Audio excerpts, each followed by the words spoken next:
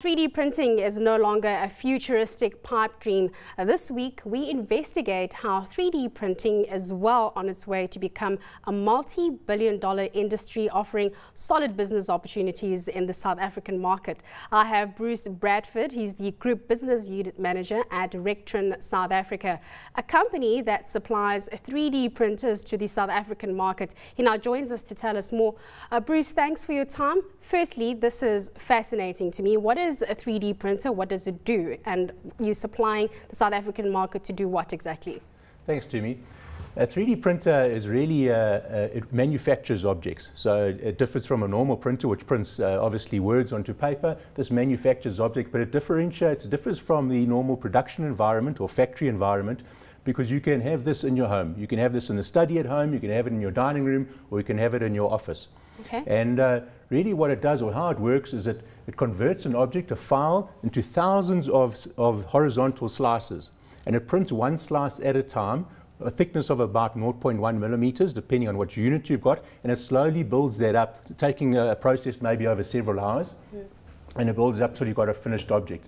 And the great advantage of this is the individual can use it. Okay, we're not relying on a whole supply chain to manufacture something. It's relatively low cost to manufacture things. It's very quick to print them. And also what you can do, because of this process where we're building from the ground up, you can actually manufacture objects which have got moving parts and which don't need assembly. So for example, this spanner here is built in one go. And these balls here are all printed in one go, which have no assembly at all. So it's a really unique type of production. Bruce, how have businesses benefited from having this? I mean, they buy it from you, they manufacture or print these different objects in terms of costs?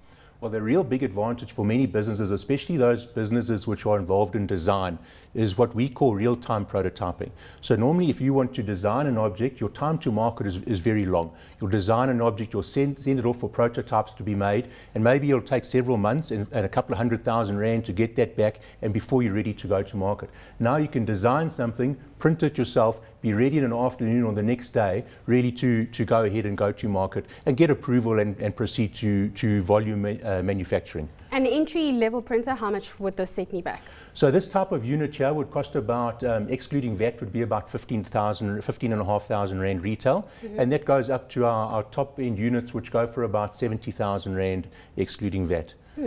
But then that's more for a commercial type environment as well. What's the appetite been like in South Africa? There's been huge demand. You know, we look at various different market segments, and particularly in education, there's a huge demand in education. And interestingly enough, in the United States, we've just come back from MakerBot in the States, and that's their biggest single market is education there.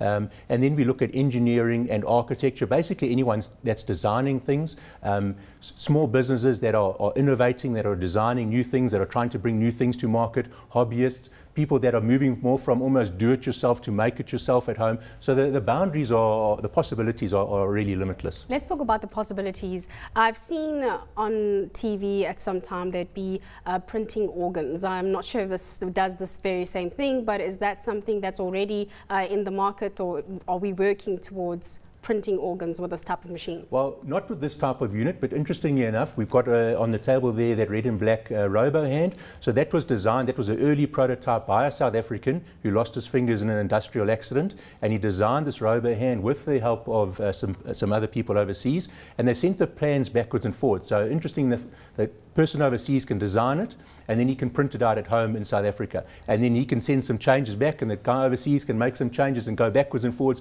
without courier costs and transport and all sorts of things. And they then designed this for medical use, and which has been widely accepted throughout the world.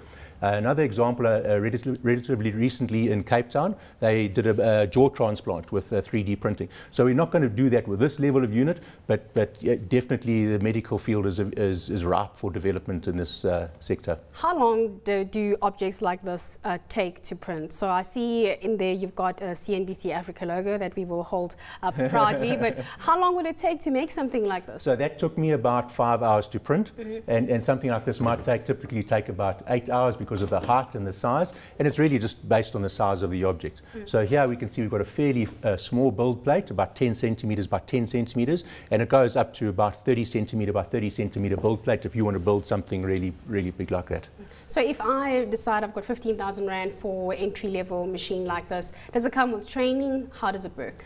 It comes with what we call an ecosystem, a full environment of software around it, which is the MakerBot software, the desktop software. There's Thingiverse, which is a website where you can literally download 600, 500, 600,000 free designs for printing, and you can just search what category you're looking for, whether it's industrial or hobby or home use or whatever type of thing. And it comes with it comes with training, so we can supply training on that and installation, whatever is required for whatever type of user is, what their requirement is. Well, my requirements, I'll probably be making little Tumishas all over the place. Thank you so much. That was Bruce Bradford. He's the Group Business Unit Manager at Rectron, South Africa.